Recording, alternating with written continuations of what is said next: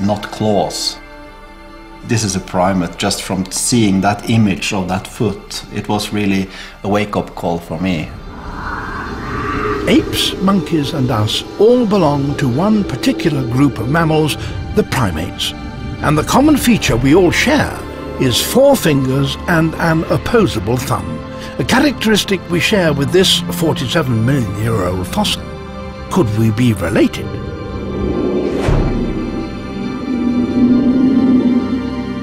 Looking at the hand, you can see that it's got 5 fingers, of course, and nails on all the fingers, but also the thumb is opposable like us, so it can grasp things, it can hold things the same way we do today. It's already there 47 million years ago. It's a proper hand to hold around things. To properly analyze the fossil, Jörn must share his secret. He handpicks a small team of experts, each a world leader in their discipline. I knew immediately that this fossil was too important, so I started to invite people in to make a dream team around this fossil, to make the first description really proper. If I would do it alone, I'm not an expert in primates, but there are some good people around the world, and I invited the best ones to join me, and they all said yes. Dr. Holly Smith is a dental anthropologist. By studying the fossil's teeth, she will be able to determine what the creature ate, its age, and how it compares to other primates.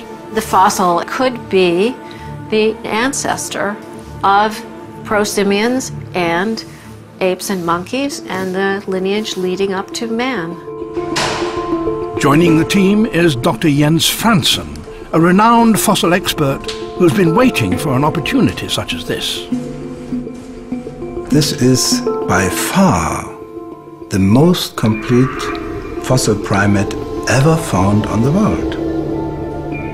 And we have not only the complete skeleton, but we have also the complete soft body outline, and we have the gut content. So, what do you want more, yeah? Hi!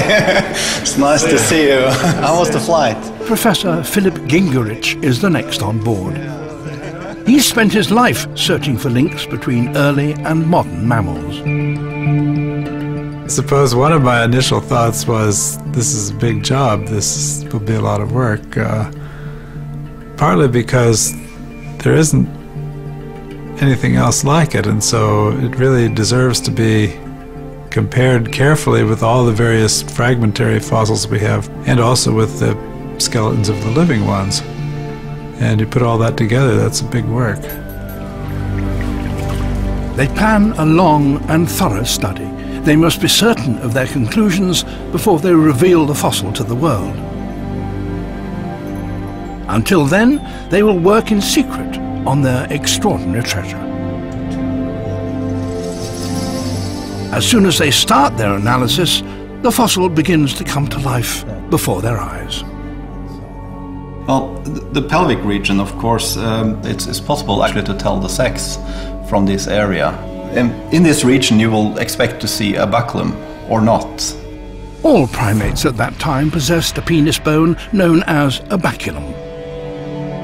We now know from looking at the specimen that there's no baculum present, so this is a girl, this is a small female that lived 47 million years ago.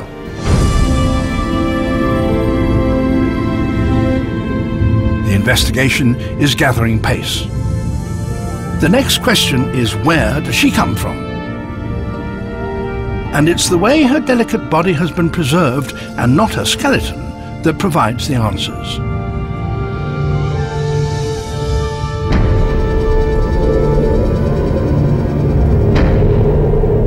There's only one locality in the world where this transfer technique, that the fossils are put in this kind of polyester, that all the fossils are prepared like this. This is the only place. All the major primate fossil finds until now have been made in Africa. But this one has been prepared using resin, a technique used not in Africa, but in Germany.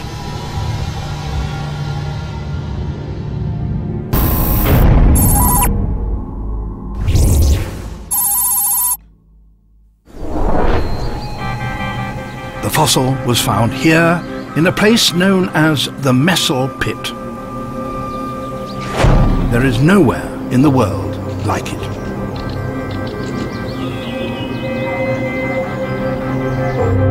It's an ancient crater filled with an unrivaled collection of fossils, all dating from the Eocene period, 47 million years ago. It's like a peek hole into a whole community, a whole ecosystem in the Eocene, that suddenly you see that everything you find usually as small pieces of things, you have complete in this one locality, one place in the world. And that's something that paleontologists really treasure. So this is like a holy grail for paleontology. Dinosaurs were long extinct. The shales of Masillae had already yielded fossil birds, reptiles and amphibians, complete with the impression of their feathers, scales and skin. The biggest ants ever known. And beetles, still with their colour after millions of years. Preserved in incredible detail are bats, snakes, and even a miniature horse the size of a small dog. The first glimpses of kinds of creatures that are alive today. The Eocene period is really the critical stage for mammal evolution. It's when all the old-timers, they are still around, and the newcomers are coming strongly into the field. We have the first horses, the first carnivores, the first bats, the first whales. All these new mammals are evolving in the Eocene, and of course the primates, they are thriving. But which were our ancestors? Until now, no complete primate has ever been found in the Masillae Pit. And even this specimen was almost lost forever.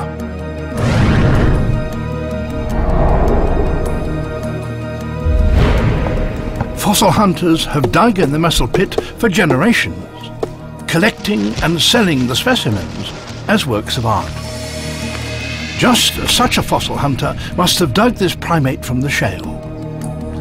Who this was is still a mystery, but we do know they took her away, perfectly preserved her in resin, and locked her away from view for 25 years. It's like having your unknown Rembrandt, your unknown Van Gogh at home. You can see it every day, the rest of the world don't know about it. And it makes you kind of feel powerful, I think, to have something like that.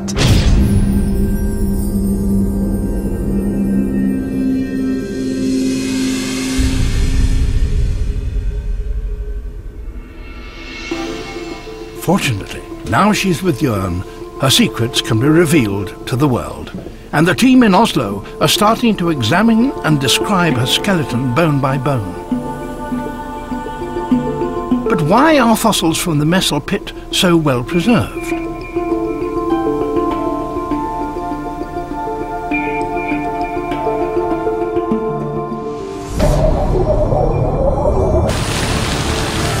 It's thanks to the formation of the Masillae Pit 50 million years ago.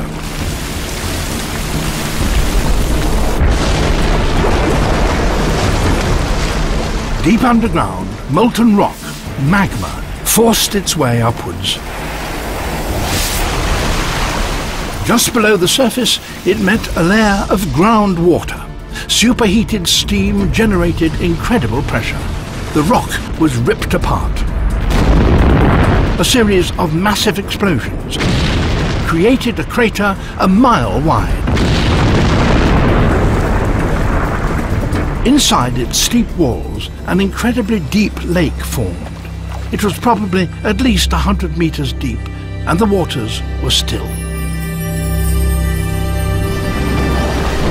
When animals fell in, they drifted down and were soon